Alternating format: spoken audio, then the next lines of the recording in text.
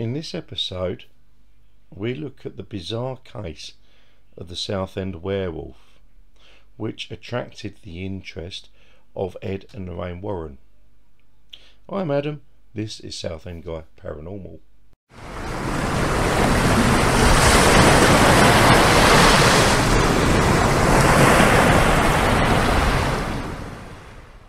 This narration comes courtesy of mysteriousuniverse.org, and I will drop the link in the description below. In the annals of the world of the strange, there are some cases that are really hard to classify. Some just seem to transcend borders and attempt to put them into any one file of the weird. For instance, there have long been the classic unexplained phenomena of ghosts, demonic possession and werewolves, but very few cases that manage to blend them all together into a hybrid hodgepodge of bizarreness. Yet one of the most baffling and striking accounts of the paranormal manages to do just this. In a quiet seaside area of England, a normally mild-mannered family man found himself suddenly consumed by a ferocious, unidentifiable force that would go on to become a persistently odd case that would meld aspects of hauntings, possession and lycanthropy, and which remains a truly anonymous case that avoids easy classification. The story of what would go on to be called the Southend werewolf begins in the Essex seaside town of Southend in England.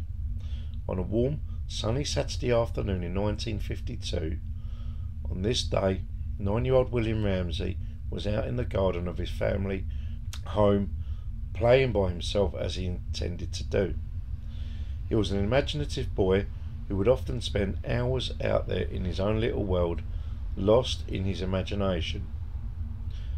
There was nothing particularly odd about him being out there lost to his imagination on this day either, and having just returned from a day out at the movies watching films about World War II pilots, he was out acting like he was a fighter pilot, much to his mother's amusement. But then something decidedly odd occurred. After an hour of playing out in the grassy backyard as usual, young Bill Ramsey suddenly felt a strange wave of cold wash over him, like some icy winter chill, even though it was a warm and pleasant afternoon. After this initial chill, he started shaking uncontrollably, and he could detect an unpleasant odour permeating the area around him. He would later recount about the feeling. Have you ever walked into a meat locker right after you've been outside on a hot day? That's what this was like. I was playing and my body temperature was normal, and then, well, I'd say it felt as if my body temperature dropped a good 20 degrees. Sweat froze on me and my whole body started shaking. It was as if I'd opened this door and stepped inside to another dimension or something. And there was this odour, very foul. A few years earlier, a sewer on our street had backed up. I never smelled anything as bad as the gases that escaped, and that's what this smell was like that day. I was afraid I was going to vomit. As young William stood there bewildered and trying to make sense of the strange sensations and smell assaulting his senses, they suddenly subsided. Yet he felt that something within him had changed.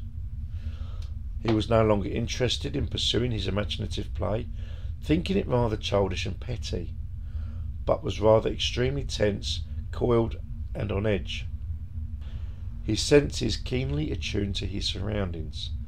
He glanced around him and up at the darkening sky, but everything seemed somewhat off to him, and images of wolves began to inexplicably dance through his head, as well as the irrational, sudden urge to run off down the road on all fours towards the sea.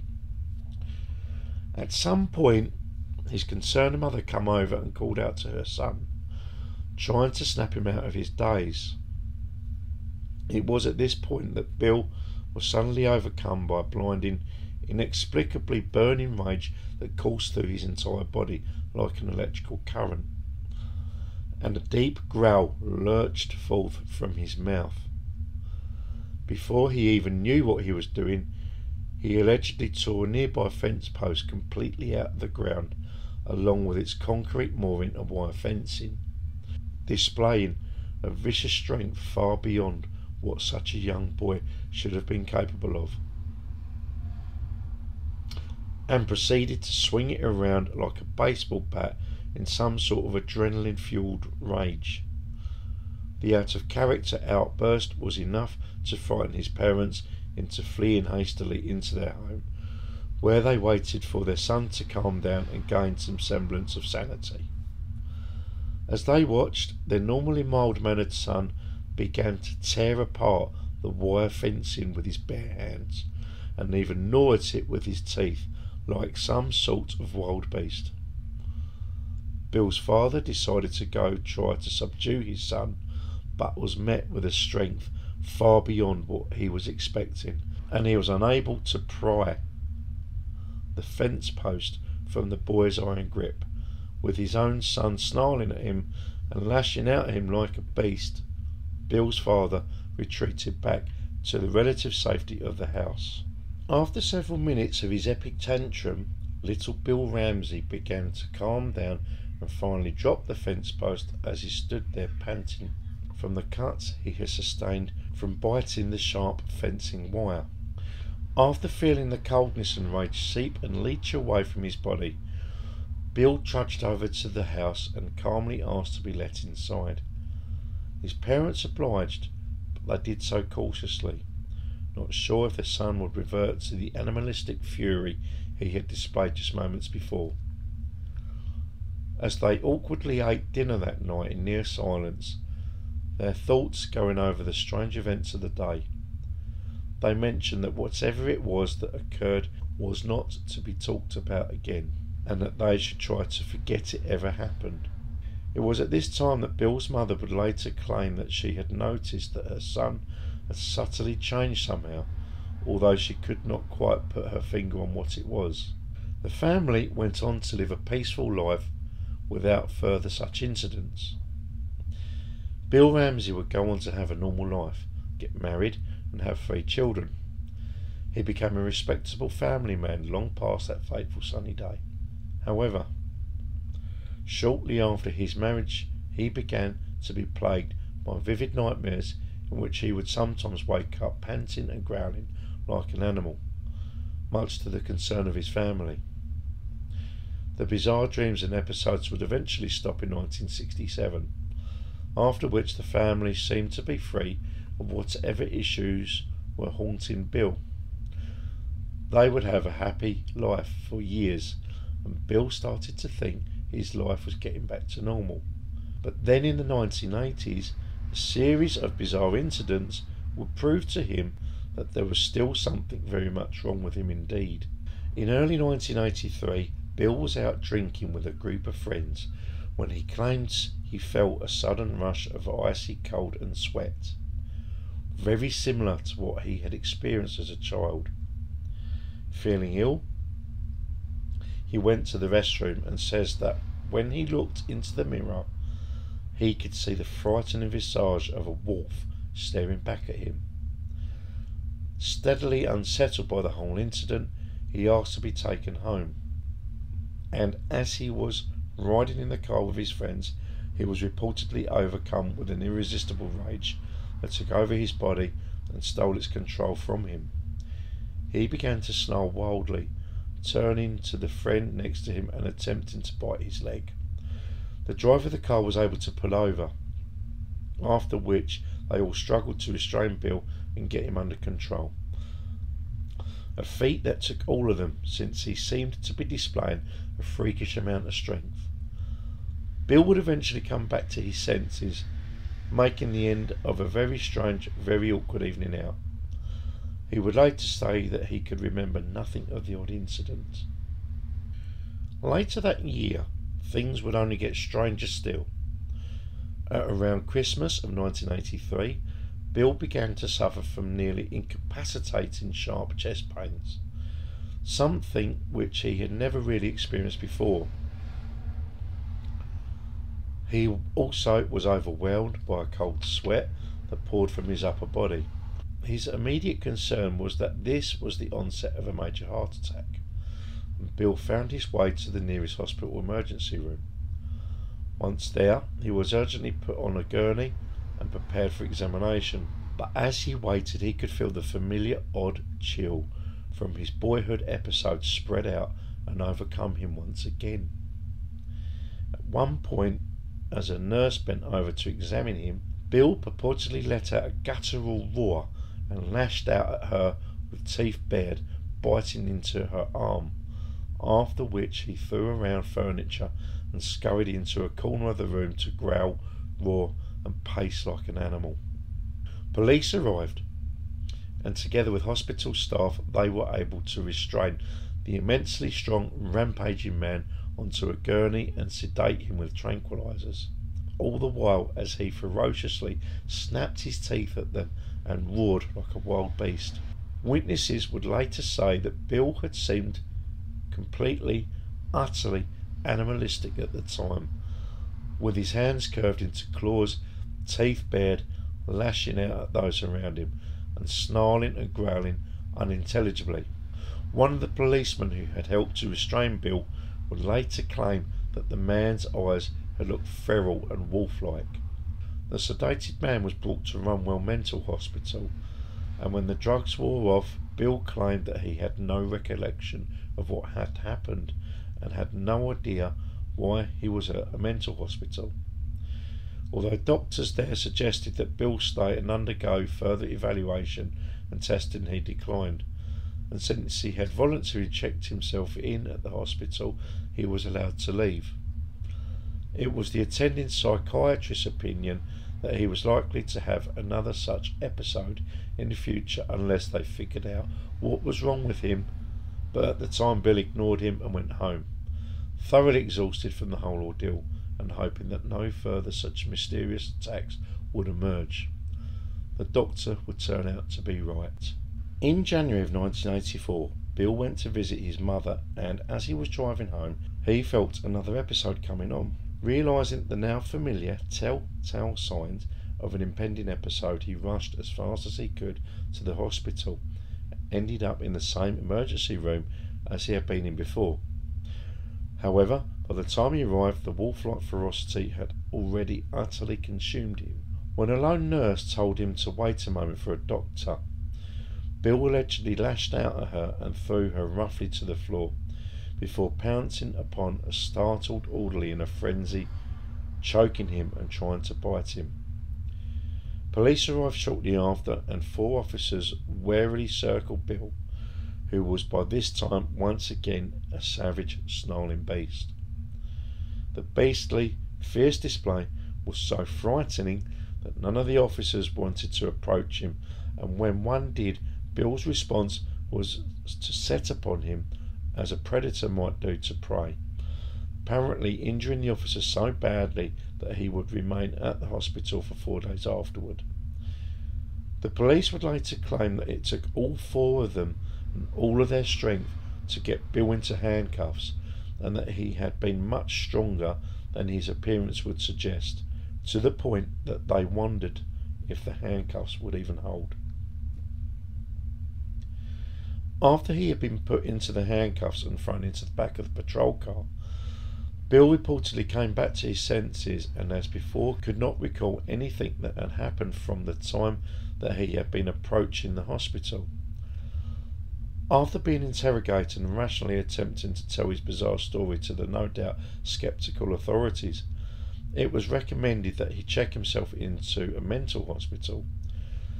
Bill refused and was later released. Unfortunately, it would come to be clear that checking into a mental hospital might not have been such a bad idea after all. On the evening of July the 22nd, 1987, Bill stopped by a bar called the White Horse Inn to have a drink after a hard day at work. There he met some friends and they ended up having a good time chatting and drinking, although by the time Bill left the bar he was fairly drunk. Worried that he was too drunk to drive and that a policeman might pull him over, he nevertheless got into his car to drive home, deciding to take a quiet route home where he hoped he could avoid other people and the cops. At some point he came across a lone prostitute walking around the street and got the bizarre plan into his head to make a citizen's arrest. He pulled the van over and invited the prostitute in, who obliged as she thought she was dealing with a customer. However, as they drove, she began to get a very strange and ominous feeling from Bill, as if he meant to do her harm. She soon asked to be let out, and that was when Bill started to let out a rumbling growl under his breath. When the car slowed down enough, the prostitute then allegedly made a panicked run for the nearest police station, and Bill stepped out of the car to follow her. A police officer emerged from the station as Bill approached, and when he drew closer, the beastly force overcame him and he threw the policeman to the ground to begin choking him. Allegedly, the officer was much bigger than Ramsey, yet the smaller man exhibited almost supernatural strength and was easily able to overwhelm him. More police officers then came running to the fallen comrade's aid, yet Ramsey proved to be a force to be reckoned with, easily tossing the man aside as he roared like an animal and allegedly spat out, "The devil is in me, I am going to kill you." It would purportedly take 6 strong police officers and several injections of tranquilizer to bring the wild rampage to a stop. Again, Bill would later claim he had no recollection at all of what had actually transpired.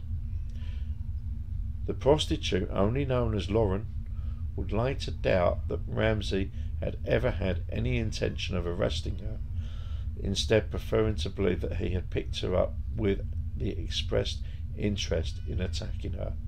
In the aftermath of this vicious assault, Bill finally checked himself into a mental hospital for evaluation, fearing for his own safety and the safety of those around him. A slew of tests were run on him, including X-rays, MRIs and various psychiatric tests. Yet no discernible cause for the outburst could be found. There seemed to be nothing wrong with him, neither physically nor mentally. He was kept for observation for 10 days, during which time he remained his normal, rational and mild-mannered self, leaving the hospital no choice but to release him.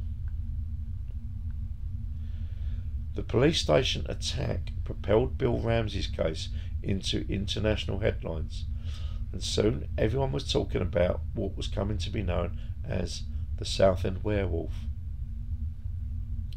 In the meantime, Ramsey had several more violent, animalistic episodes, which on several occasions prompted him to go to the police and plead to be locked up to prevent him from harming anyone. Bill Ramsey's plight would capture the attention of famed demonologists and supernatural investigators Ed and Lorraine Warren, as they were on a trip to London. After contacting local law enforcement officials, the Warrens were able to get in touch with the Ramseys and arrange to meet with them. While the Warrens at first were suspicious that the whole thing had been a hoax, after several talks with the police and Bill's family, it soon became apparent that the strange events that had transpired were very real, although no one had any idea of what had caused them. The Warrens became convinced after several talks with Ramsey himself and his wife Nina that he was in fact possessed by a form of demon animal spirit. After much cajoling, Bill was convinced by the Warrens that he should come to their church in Connecticut in order to undergo an exorcism with a Bishop Robert McKenna, who had many exorcisms under his belt. In 1989, Bill Ramsey and his wife made the trip to the States, hoping that perhaps an answer and cure could be found to his escalating condition. In the days before the exorcism, there was a bizarre incident in which Bill attempted to choke his wife in her sleep, which he would not remember in the morning.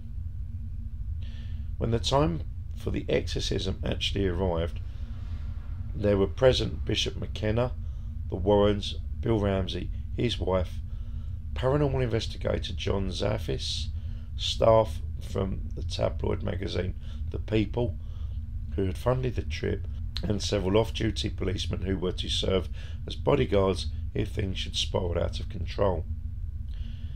When the exorcism began, Bill was reportedly sceptical and unimpressed, and as the bishop rambled on in Latin, he felt nothing whatsoever. He began to think the whole trip had been a waste of time, and later claimed that he had felt it was all mumbo-jumbo at the time. Yet as McKenna began to press his skull against Bill's head and demand that the demon identify itself, things would take a sudden turn for the weird. Bill's demeanour abruptly changed. He began to snarl viciously, and his face contorted into a beastly visage, teeth bared and eyes wild. His hands also curled up into talons, and he began to thrash about in a rage. Lorraine Warren would later claim that even his physical characteristics changed, with his ears appearing more pointed, his face more feral, and his hands more claw-like. Bishop McKenna also said that Bill's appearance had changed, and at that moment the frenzied demon-possessed man lunged toward him, trying to maul him. McKenna stumbled back away from him and produced a crucifix, which he held high while commanding in Latin that the demon leave at once. This seemed to only further infuriate the demon, and Bill lunged and swiped at the bishop, who ordered the nearby policeman to stand down while things played out. Just as the frenzied, out-of-control Ramsey seemed to close in for the kill and was about to seriously hurt the bishop, something odd happened. The man who had moments before been a whirlwind of snarling, spitting aggression suddenly fell to the floor in a heap, with one last roar rattling on him before he fell still. Bill would later say of what happened: "The poison that had been in my body drained away from me completely. I was left without any strength at all, and when I turned to look at Nina, that small movement caused me to black out. I gripped the chair as tightly as I could and let the demon continue to be pushed away by Bishop McKenna's Latin words." The entire exorcism was allegedly caught on film, and all who were present remained adamant that it all really happened. Bill Ramsey, for his part, will go on to claim that he never experienced any more such incidents and was able to return to a normal, peaceful life. Ed and Lorraine Warren would go on to write a whole book on the case entitled Werewolf, a true story of demonic possession. As to what actually had been wrong with him, that depends on who you ask. According to the Warrens, Bill Ramsey was possessed by some form of demon. Another possibility is that he suffered from a mental condition known as clinical lycanthropy, in which the victim truly believes they are shape-shifting into an animal, which can range from wolf to bear to pretty much any other animal, including even frogs, rabbits and bees. He could also have been exhibiting any number of psychotic disorders or mental issues. Some psychotic outbursts can produce exactly the kind of behaviour seen in the Ramsey case, and could also possibly account for the displays of seemingly supernatural strength during his rages. So what happened to Bill Ramsey? Was this man haunted by deep psychological issues, teetering on the brink of madness? Can all this be explainable through rational symptoms of the human psyche? Or was there something more going on here? Could this have been an actual demonic possession by some form of animal spirit invading his body and our realm? All we know for sure is that those who witnessed the events claim it's all true, and the victims of Bill's attacks, including law enforcement officials, remain rather baffled about the whole thing. Considering that Bill Ramsey has had no further episodes and has since 1992 sort of dropped off the map, this is just about all we may ever know.